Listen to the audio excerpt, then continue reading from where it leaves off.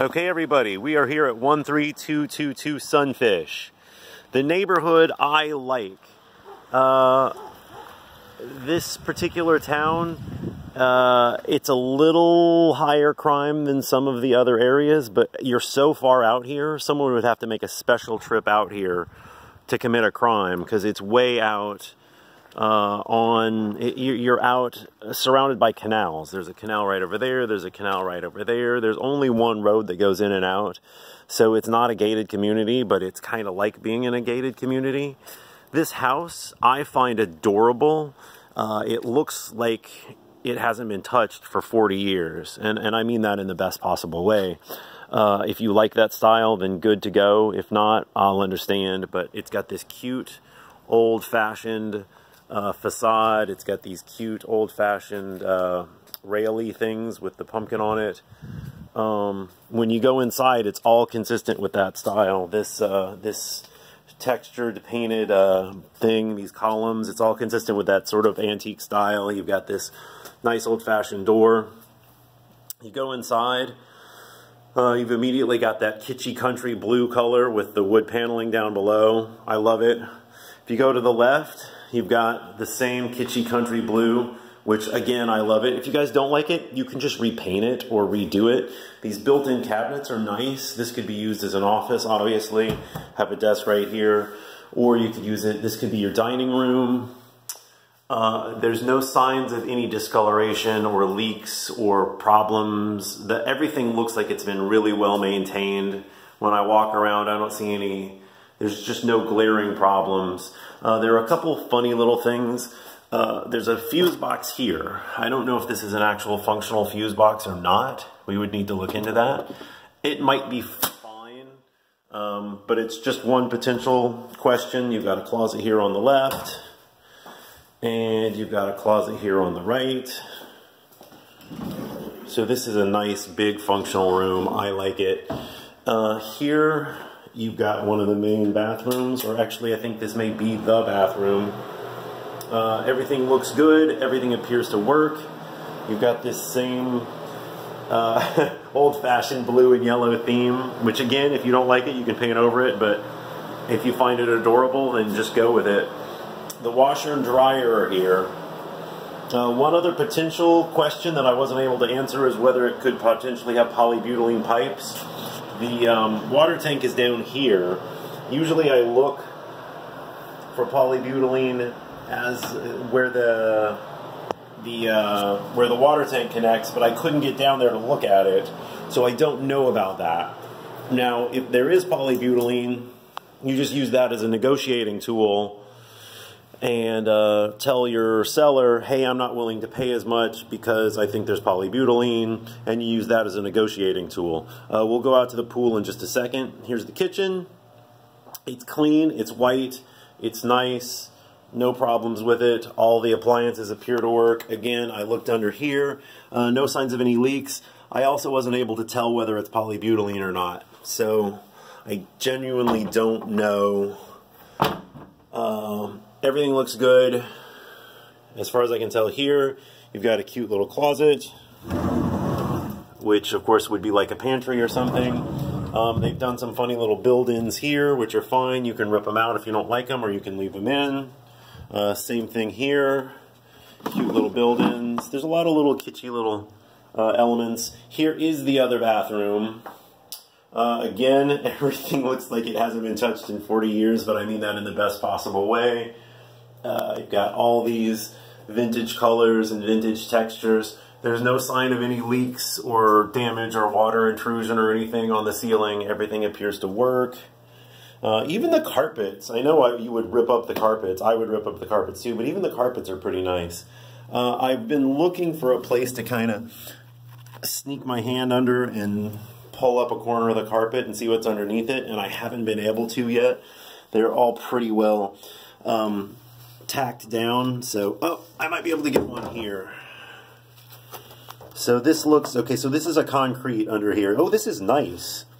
Actually, this is the old-fashioned, dang, this is such such a blast from the past. I forget what they call that, but that's the old 70s style flooring. I bet they have that. Oh, it's called terrazzo. That's it. I bet if they've got it in the closet, they've got to have it everywhere. Oh, gosh, look at this. Old-fashioned terrazzo floors. These will last forever. And if you like them, they're just great. Nice corner closet, mirror, doors. Cute.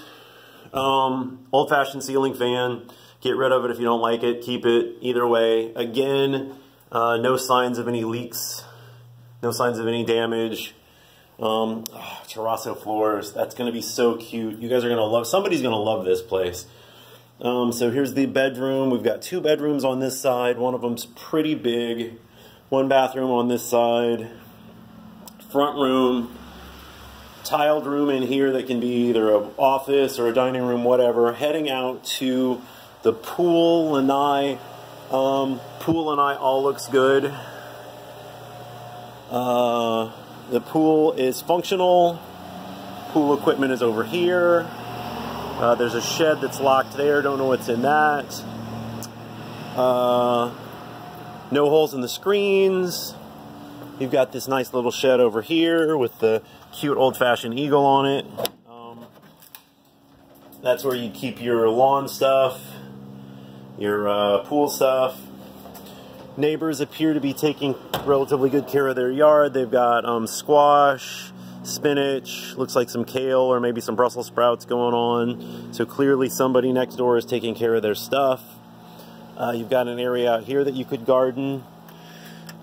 All the neighboring seawalls look really solid. Your seawall is difficult to see because it's got vegetation in front of it. So I can't actually tell if this seawall is good to go. But I know all the neighboring ones are. That one's good. That one's good. This one's very good.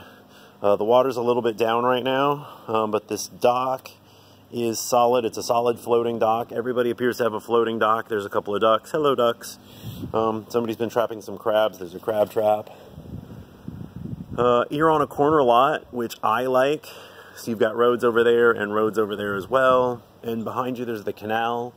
So it's secluded and yet not secluded in a way that appeals to me. I don't know if it's going to appeal to you guys or not. I hope it does. You got a nice mature palm tree. You could rip out all this vegetation or you can leave it.